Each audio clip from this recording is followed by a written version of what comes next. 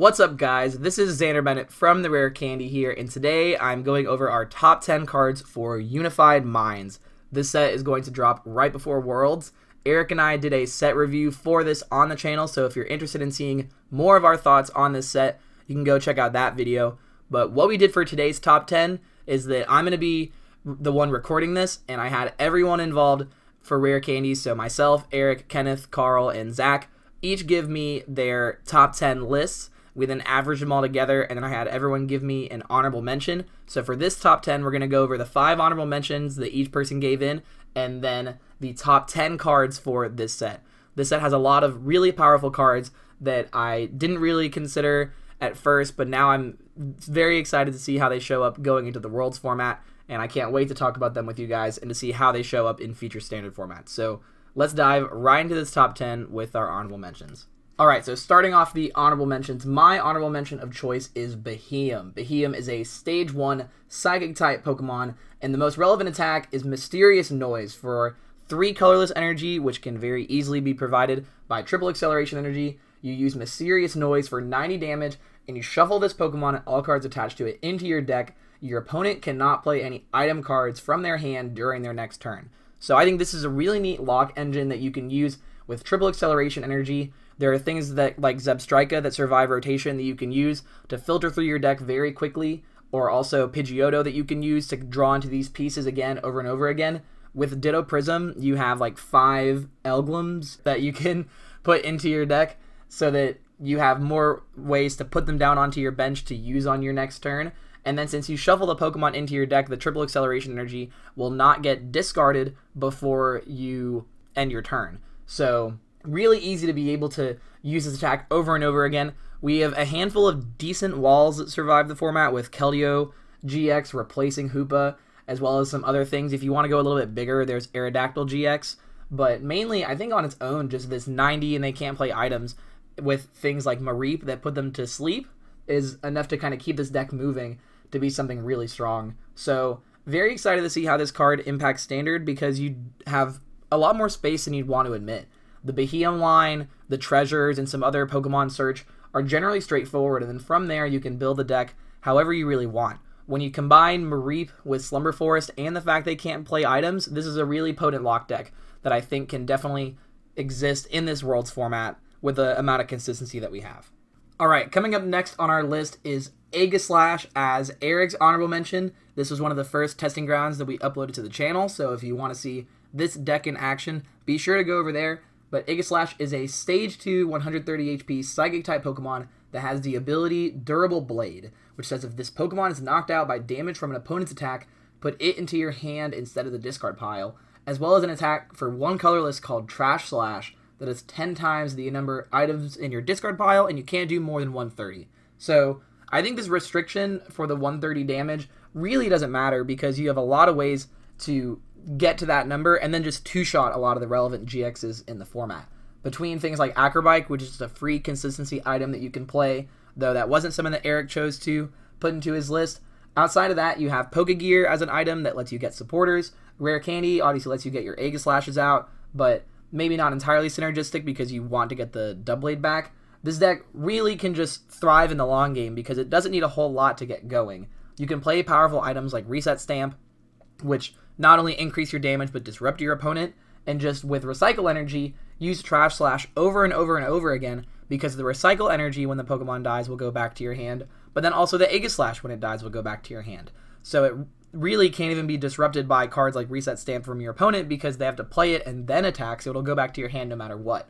So the consistency of this deck is just being able to play a straightforward, long game, and doing 130 over and over again is knocking out most of the non-GX decks in the format and two-shotting most of the relevant GXs in the metagame. So I believe this is one of our honorable mentions just because it could be less consistent as a Stage 2 deck, but once it gets going, it's kind of unstoppable unless decks are able to just out-trade you.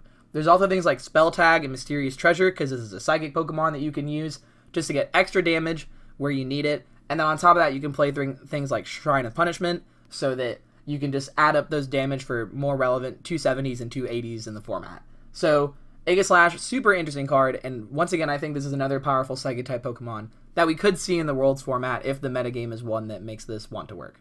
Next up is Kenneth's honorable mention, and that is Chandelure. Chandelure is a 140 HP Stage 2 Pokemon and with an attack for 1 fire energy called Spirit Burner. You discard the top 5 cards of your deck, and this attack does 10 plus 60 for each Pokemon you discarded in this way. Notably, not Fire-type Pokemon, just Pokemon. Then, you may put any number of Fire Pokemon you discarded this way onto your bench. So, this card I definitely chalked up to be not as impressive at first, but the more that I saw this card with Charizard from Team Up, this deck just became insanely powerful. You can play Chandelure just as a way to get those cards out onto your bench, and then the ability for Charizard powers itself up so that later on when you need to take a bigger knockout or you can't discard cards from your deck, you can use that as a big finisher to take more relevant knockouts on tag teams. Outside of that, Chandelure could be seen more so as a consistency card for that deck, just allowing you to get your Charizards or maybe even a Charmeleon or two out so that those Charizards can hit the battlefield. This deck, I think, would probably thrive in a metagame full of tag teams and decks that have a lot of prizes. Having to discard the top 5 cards of your deck 6 different times to knock out non-GXs seems really hard, just because that's 30 cards out of your deck, and you're going to play some supporters here and there, so your deck's going to be looking really small. Brock's Grit does live in the standard format right now, so you are able to shuffle stuff back in. And then if you wanted to play something like the Mewtwo that puts a supporter card on top of your deck, this could be loopable. But outside of that, this deck really needs some kind of late game that Charizard really brings up. So excited to see if this deck can make it in standard. Haven't played too much of it outside of just some random testing, but I do think that the inclusion of Charizard in this deck just allows this deck to take really big nukes whenever it needs to. And Charizard getting 2 fires out of your deck whenever you need it to really ups your chance of hitting off a Spirit Burner. So I think this deck is really sweet and definitely playable, because once you get the first Chandelure out with a rare candy, if you hit a Lampent or another Chandelure, your deck is ready to go for the next turn. And then if you hit a Charizard off of it, then you're even stronger for taking big knockouts in the future. And you could wait a turn if you miss a Chandelure piece and use that as an attacker. So I think the deck is super sweet and ready to go and really fun, and honestly can probably only get better as the standard format goes on. So really excited to see this Chandelure in this standard format. Next up for Carl's honorable mention, we have Heatran GX. Heatran GX is a basic fire type 190 HP Pokemon with an ability and 2 attacks. So the ability is Burning Road, and it says once during your turn, when this Pokemon moves from your bench to become your active Pokemon, you may move any number of fire energy from your other Pokemon to it. And then for Fire Colorless, you do a solid 130 flat, and then for 1 fire, you do Hot Burn GX, which does 50 damage times the number of fire energy attached to this Pokemon. So Eric and I kind of bagged on this in the set review, but what we can really see this doing, or from what Carl said to us, is just as a really easy late game finisher to move energies you have on different Pokemon to one Pokemon. The thing that Eric and I were talking about in the set review that we weren't super fond of was that if you needed to take a really huge knockout and you had all your energy on like a Reshiram Charizard GX, you could just use the GX attack on that Pokemon. But if you have 2 energy on one Pokemon from a Welder and then maybe like an Arcanine with some energies on it, like if your energy's distributed more so, you can use an Escape Rope or a Switch or Retreat with a Skateboard to make this your active Pokemon and then move all of those random energies to this one Pokemon to take that huge knockout. This attack with 5 or 6 energy, depending on how much HP that Pokemon has, can easily one-shot any of the tag teams in the format with a basic. And so being able to get this card out with relative ease and just move those energies onto it with its own ability means that you can be taking really big knockouts with this GX attack. The normal attack is surprisingly just fine. 130 for 3 energy does work out well against like the Baby Buzzwoles and the Zapdoses and stuff like that in the format. So you might find yourself using that attack every so often. Where that is nice is if you have like a Reshiram Charizard that's taken a hit and you want to continue attacking without it getting knocked out on their next turn, you can just retreat it, use this ability, and put the energy onto it. And that's one thing that's really nice. If you just retreat normally and then you make this your active, you can move the energy to it already. So it kind of has like this own built-in Scramble Switch, half max potion type effect with it that can make this card just like a strong one of in the fire type decks that exist in the format. Outside of this, another use that he said was that you can use this in Blacephalon to get around Fairy Charm Ultra Beast. So since you have the energies on Nogginatals and Blacephalons, you can retreat into this Pokemon and then have a big attacker that can get outside of that tool. So with Field Blower rotating, you don't really want to put anything else into your deck to really deal with that card. So if it is something that you expect out of some random decks, that is like a very niche usage that he brought up. So might be something to consider if you're expecting a lot of fairy decks in the format, especially ones that are trying to tech against Ultra Beast. But I do think that the grander usage is kind of this pseudo max potion healing switching effect that can really be used to kind of catch opponents off guard whenever you need to. So a little bit stronger than we initially gave it credit for, just trying to think of the implications of the card, but this is something worth considering in your fire decks, maybe if you have a few extra slots here and there. Lastly, for our honorable mentions, we have Zach's honorable mention, and that is Tapu Fini, which is hilarious knowing the Browns player that Zach Lesage is. Tapu Fini has 2 attacks. It is a basic water-type Pokemon with 120 HP, and the main attack that we're going to be looking at here is Nature Wave, which for Water colorless does 100, but if your opponent has any Ultra Beasts in play, you can use this attack for a colorless. So this is the first time that Pokemon has had an attack that reduces the cost of the attack in the text itself, so that's a really unique design thing that I hope that they use more often. But against Blacephalon, this is a easy 1 energy, one-shot your Blacephalon GX, and it has more utility outside of that against decks that just play Ultra Beast randomly. Against like the Zapdos Beast deck, this can just be used as a solid 100, but there are a surprising amount of relevant Ultra Beasts in format. And I know that Buzzwole GX and a lot of the original guard of the Ultra Beasts that were in Standard are rotating out, but for as long as they continue to make sets from the Sun and Moon era until Sword and Shield come out, Ultra Beasts are going to be printed, so this card just ends up with a lot of value as Blacephalon just continues to be a strong deck that doesn't really lose much to rotation. So if you expect a ton of Blacephalon, this is a really easy tech that you can put into your deck. Without any Rescue Stretcher in format, you don't have a great way to get this back and use this effect over and over again, but you definitely can get a lot of tempo just from taking one big knockout with this. So very scary card if you're a Blacephalon player, very much so like Zach Lesage is, and so that's why this honorable mention is brought to you by him. Alright, so starting off our top 10 strong, we have a tag team already. This is Garchomp and Giratina GX. This is a Dragon-type basic with 270 HP and 3 very strong attacks. So let's get right into it. The first attack is for 1 colorless. It's a linear attack. You do 40 damage to any of your opponent's Pokemon, not applying weakness and resistance to bench Pokemon. Then for Psychic Fighting colorless, you do 160. And then if your opponent's active has any damage counters already on it, this attack does 80 more. So if they have damage on them, this is effectively 3 energy for 240, which is very good.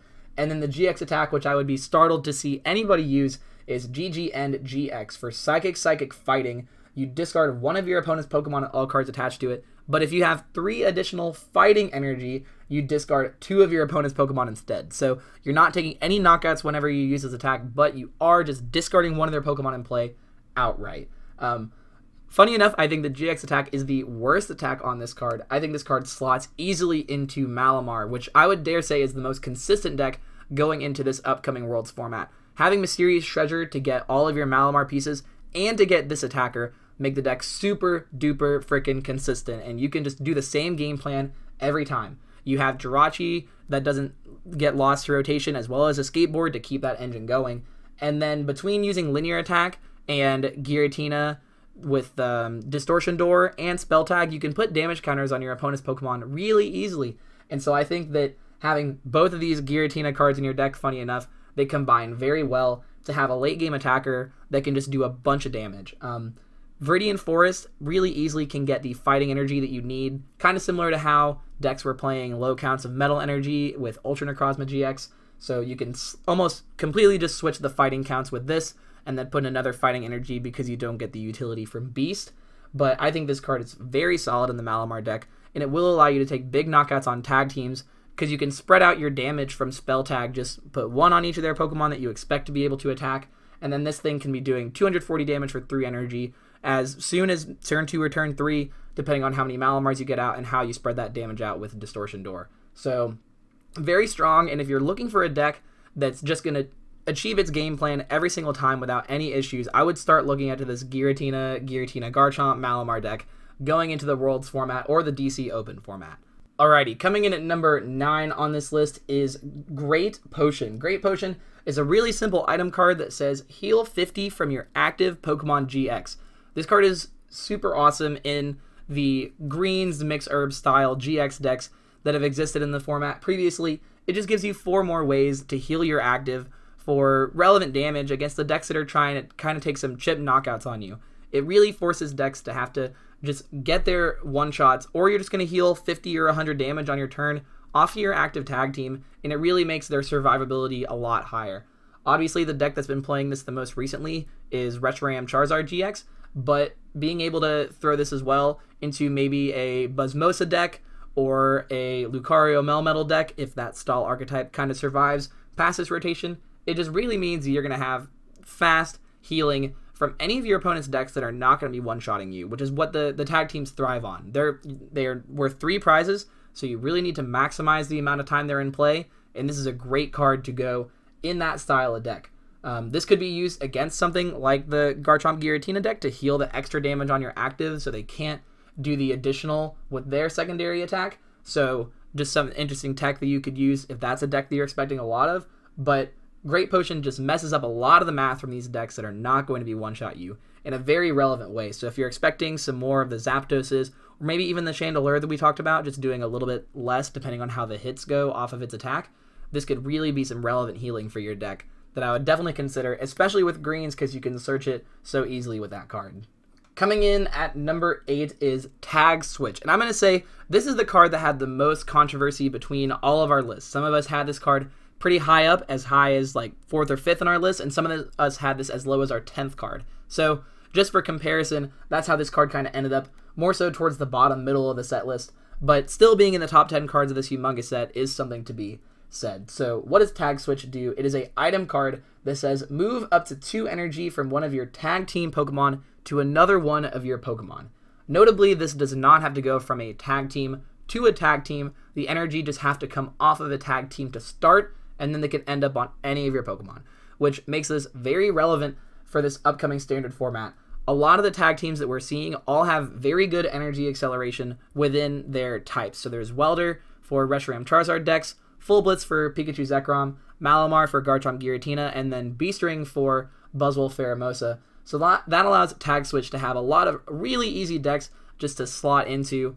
Outside of that, there's Mewtwo GX, which you can use this to set up another Mewtwo to use whatever attack you have in your discard pile. And so the amount of utility that this card has just really lets it be a very good energy switch replacement, or maybe even decks that were not playing energy switch previously might play this card just because the value of moving 2 energies instead of 1 is a really big deal. That means that you can use attacks that cost 3 energy with an attachment onto one of your Pokemon in a Tag Switch essentially out of nowhere. And part of what we were talking about with Heatran being able to move energies onto itself very easily make Tag Switch very good. I think the deck that this card's going to shine the most in is Pikachu Zekrom, because you get 6 energies into play very fast with Full Blitz, and then you accelerate them, and then you can move the energies onto whatever attacker that you want, be it another Pikachu Zekrom or a Raichu Alolan Raichu, to go for that style of approach to the deck. So with Zeraora allowing you to retreat into whatever Pokemon that you want to use, you can then use Tag Switch to move energies onto it, and for as long as tag teams are being printed, this is a card that will definitely be considered in those archetypes, because the tag team's energy acceleration isn't really going anywhere. One thing with Buzzwole Pheromosa is that you can play Beastring and Tag Switch with it, so maybe your deck doesn't even really need to use Buzzwole Pheromosa as an attacker, but whenever you go down to 3 or 4 prizes, you can move the energy onto you can put the energy onto Buzzwole Pheromosa with a Beastring, and then move them with Tag Switch onto whatever attacker you want to use. So just a really interesting option for those decks, just to be able to constantly move energy around, which is a really powerful effect in this format that has so many attackers that are just taking big knockouts. So I would say this is almost an essential card to consider in your tag team decks as maybe a 1 of or a 2 of, or if you were playing Energy Switch, possibly even more. I think this card is surprisingly underrated by a lot of people, and it's going to be very strong going into Worlds because of how many good tag teams there are. So definitely check this card out, and I'm really excited to see what crazy things happen when people play 1 or 2 Tag Switch in a turn and just take humongous knockouts out of nowhere. Coming in at number 7 on this list, we have Keldeo GX. Keldeo GX, as I mentioned earlier, is a 170 HP Water-type basic with the ability Pure Heart that says prevent all effects of attacks, including damage done to this Pokemon by your opponent's Pokemon GX or Pokemon EX, as well as having 2 attacks. For Water Colorless, you have Sonic Edge for 110, and this attack's damage is not affected by any effects of your opponent's active Pokemon. And then also for Water colorless, it has Resolute Blade, which does 50 damage times the number of your opponent's bench Pokemon. So that'll sound very similar to Dangerous Rogue GX, and it should because it is the same attack. This card is very solid and is lower on this list than it probably would be because of the rotation of Aqua Patch. This card will require 3 manual attachments to power up on its own, and Pure Heart is very good, but this card struggles from just some awkward things to consider when maybe using this as a wall or a stalling card because it has a 2 retreat cost. So you can't really just send it up with an escape board and then retreat it into whatever you want to use for an attack. Maybe a Behemoth or a Archeops, just trying to use this walling effect to prevent your opponent from taking knockouts. It is very solid on its own, and there's also Amistar in format that stops your opponent from playing items, so it could be a very dangerous threat that's hard to get around, but just being able to do Water colorless 110 doesn't really sound like a lot, but while they're not able to knock you out, if you can get this card going and just using some attacks, and then maybe also using Mix Herb and Giant Potion, as we've talked about, or Great Potion, just to heal the damage off of this card, it could really be a powerful threat. And then whenever you need to take that big knockout, you can use the GX attack to knock out just a relevant big threat of theirs. So the biggest issues with this card are going to be that you can't really power a lot of them up, and once they take a knockout on one of these, it's going to be really hard to get another attack off for that game. So that's why this card ends up being lower on the list, but it is inherently a very powerful card. Anytime that a safeguard-like effect is printed in Standard, it hasn't really been bad, and so this is just something that we're going to have to consider going into this upcoming format because of how good the tag teams are. We've mentioned a bunch of different tag teams in this set review, and they're all going to be very solid contenders for Worlds, and there are some that we haven't even mentioned yet, so I think that this Keldeo is definitely a card you need to consider for this format. If maybe you're not necessarily trying something rogue, but if you're trying to counter the metagame, this is a card that I would definitely be thinking about because of such the large number of tag teams that exist. Coming in at number 6, we have Weavile GX. This is a card that's very talked about because it has essentially started this whole new Dark Box deck. So let's see exactly what this card does. It is a 200 HP Stage 1 Dark Pokemon with an ability and 2 attacks. The ability being Shadow Connection. As often as you like during your turn, you may move a basic Dark Energy from one of your Pokemon to another of your Pokemon. Notably, this is different from things like Hydreigon because it cannot move Special Energy. So it has to be a basic Dark Energy. So keep that in mind whenever you're deck building with this card. Outside of that, for Dark colorless, you have Claw Slash for 130, and then the GX attack for 1 colorless is Nocturnal Maneuvers. You search your deck for any number of basic Pokemon, and you put them onto your bench, then you shuffle your deck.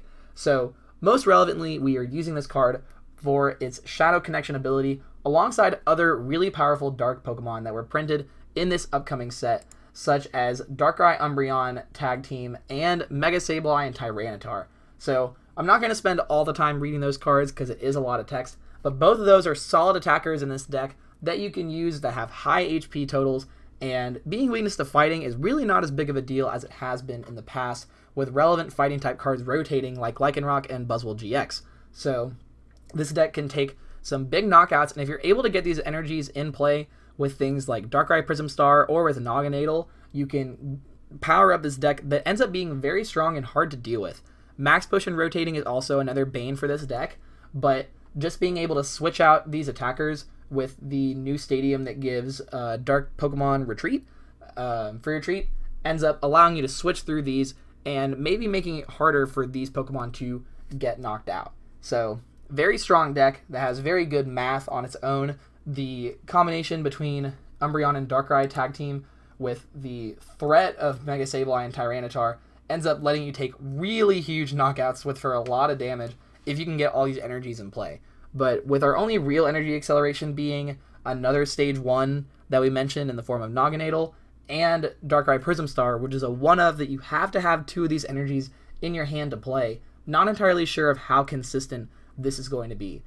This deck has been uploaded to the channel in the form of a testing grounds, so if you'd like to see that or more of this archetype, you can see it there. But all in all, this deck would not be possible without Weavile GX to just get this whole deck going. So that's why this is the card that we're highlighting for this deck, taking up the number 6 spot on our top 10.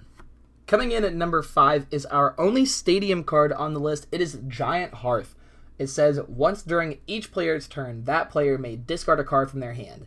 If they do, that player searches their deck for up to 2 fire energy cards, reveals them, and puts them into their hand. Then that player shuffles their deck. So this card essentially turns any card in your hand into a Professor's Letter for 2 fire energies.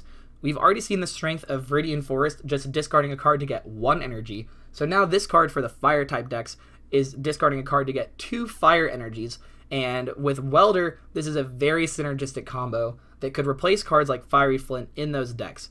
Since the decks don't really need 4 cards in their hand in 1 turn, you can use Giant Hearth just to get the 2 energies that you need to use Welder.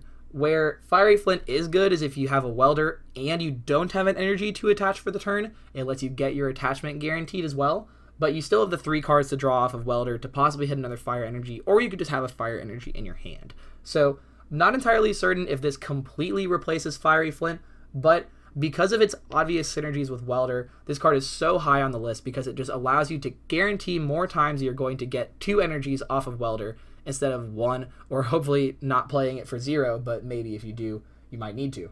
So, Giant Hearth is just a very strong card that is going to be seeing play for as long as Welder is in standard format, and since these cards came back to back, this is going to be a very synergistic combo for these decks for as long as they're in standard together. So, if you're building anything that has Welder in it, this is a card that I would immediately slap into that list as fast as you can, just because it's a great stadium to bump Viridian Forest or other things that your opponents might have to get your own value off of it, getting your fire energies. So, a very strong card in the Reshiram Charizard decks, or maybe in a Mewtwo shell, kind of like how Eric uploaded to the channel in the Testing Grounds video. So, definitely check this card out if you're playing fire-type attackers.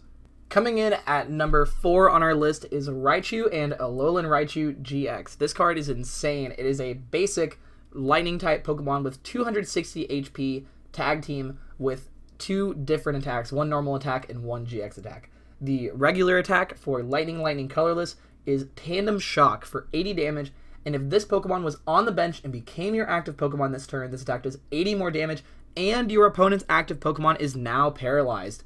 And then the GX attack being Lightning Ride for Lightning Colorless, it does 150, and you switch this Pokemon with one of your bench Pokemon, and then if this Pokemon has at least 2 extra energy attached to it, you do 100 more damage. So 250, and you switch this with one of your bench Pokemon if you have 5 energy attached to it.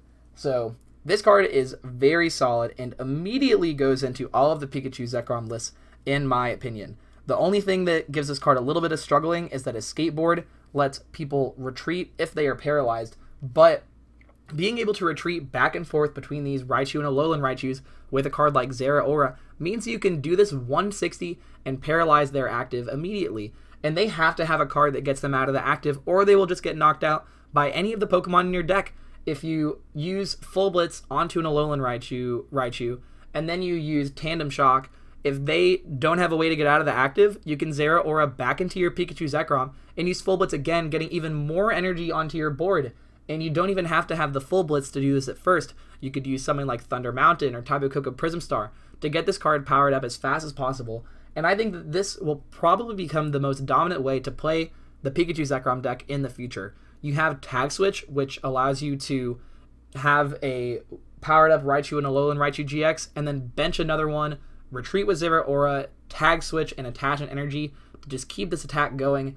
But also you have all the power of the Pikachu Zekrom deck that has existed in this format since before rotation. A lot of the strength of this deck does not rotate. You still keep Thunder Mountain, Tapu Koko Prism Star, and Pikachu Zekrom post-rotation. So I think this card just enhances a powerful deck into something even better than it already was, and forces them to come up with answers like Switch or an Escape Board to retreat their active so that they don't just get knocked out on your next turn. So Raichu and Alolan Raichu GX, such a powerful lightning type card that can go into an already established deck. Very solid to see where this card shows up, because your ability to retreat back and forth with Zeraora is so easy right now to just keep this attack going. So definitely look out for Tandem Shock in the future. This card is definitely a must pick up for the Unified Mindset.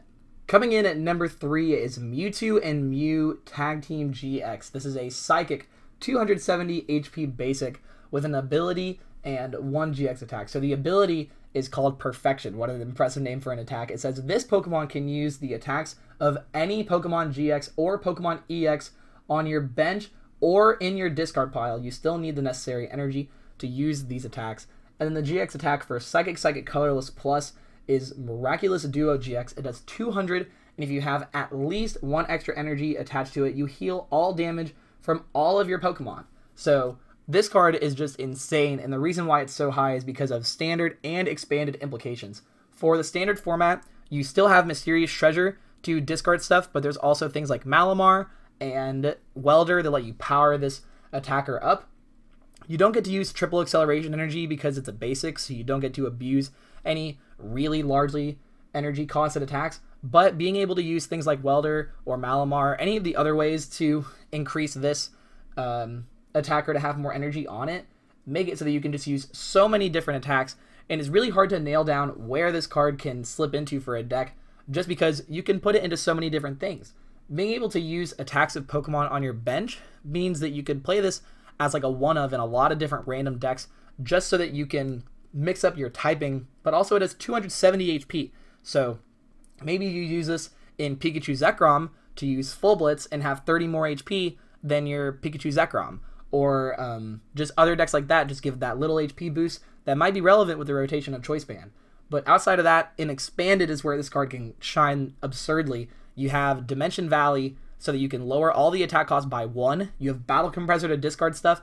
And then Expanded, there's just such crazy powerful things you can copy, like Quaking Punch, Seismitoad, or you can use the Promo Solgaleo to accelerate energy and play this kind of like a Mega Manetric style deck.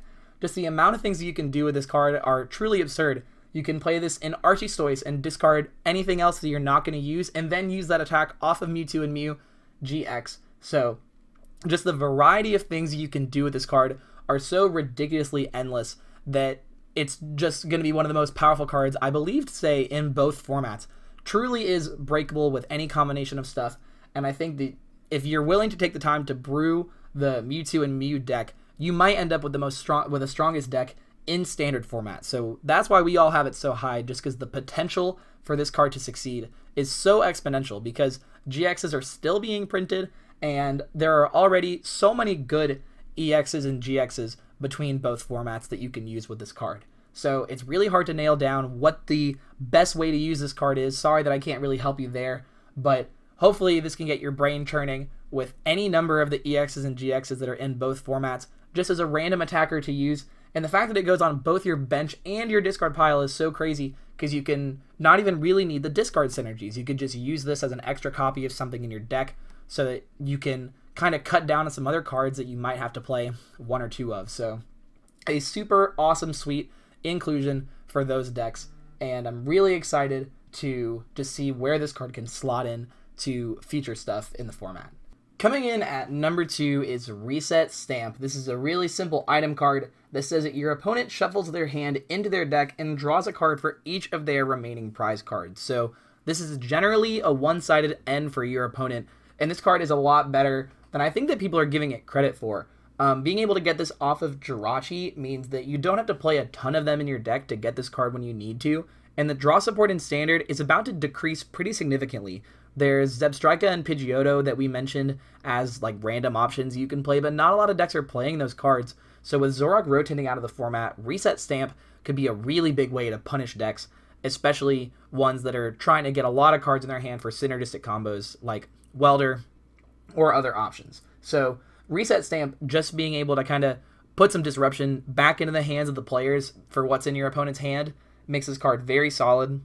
It's different than N because you don't just get the upside of having a consistency card in the early game and then a disruptive card in the late game. So I like this more from a design standpoint because you have to commit the space into your deck to play this style of effect, whereas N you could just kind of get the 2-for-1. So Reset Stamp ends up being this really solid item card that can just punish decks that get ahead really early without thinning out their deck, and could really make them struggle. If you're going against like Rushram Charizard and they take a knockout on your tag team or whatever, if you bump their Giant Hearth and then you play Reset Stamp on them and you knock out their active, they could just lose a game from not drawing anything outside of that point. So not necessarily encouraging players to play this so that your opponent's dead draw, but this card is very solid for trying to just get that job done. So if your deck ends up having a few extra spaces and you think that you can afford to play this card, I would definitely put it in and try it out, because it will increase the number of games that your deck wins, as opposed to times that you lose just because your opponent gets ahead and they stay ahead because you're able to disrupt their hand